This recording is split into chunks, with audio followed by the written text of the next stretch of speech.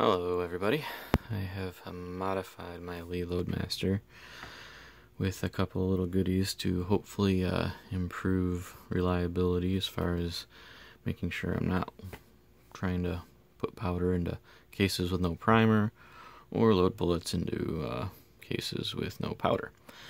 So how I did this is, you may have seen this in other videos or some versions of this, but I kind of took my own take on it. First of all, you'll see that little green LED. I've got that mounted by drilling I believe it was a 5/32 hole with this particular screw-in type LED. I've got that running just temporarily right now. You can see the wires aren't even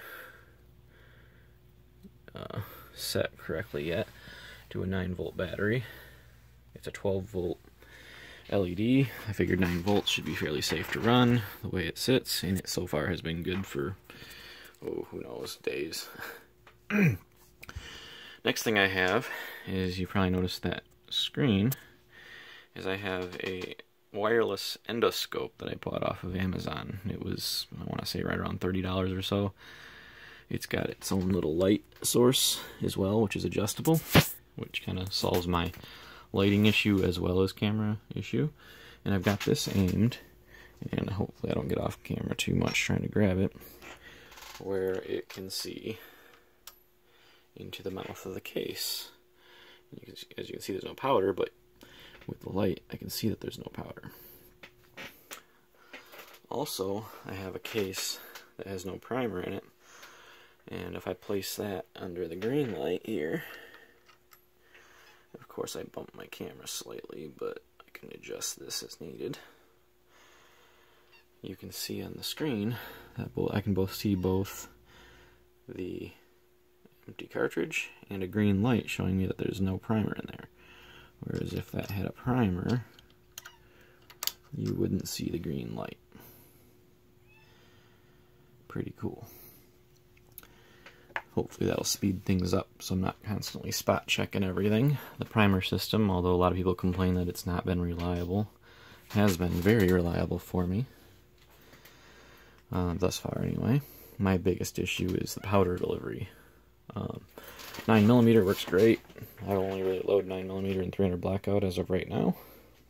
300 blackout, since the H110 Hodgkin powder is extremely fine, almost dust-like, it doesn't tend to feed very well through it. It jams it up and gets all over the press and makes a mess. So eventually I'm going to upgrade to most likely one of the Lee lock and load powder systems with the auto delivery so that I can keep my speed on this. We'll see how that goes though. But just one more quick overview. I've got the camera, as you can see with the light there. I've just got that run up over the back. There's the wireless dongle there, which also has a cord. I can plug it in and charge it while it's working if I need to. I'm using an iPad mini. The iPad mini is just displaying, using the software, what I see on the camera, essentially real time. Does a really good resolution, 720p. I can take video with it if I want to, or take photos, no real need to though.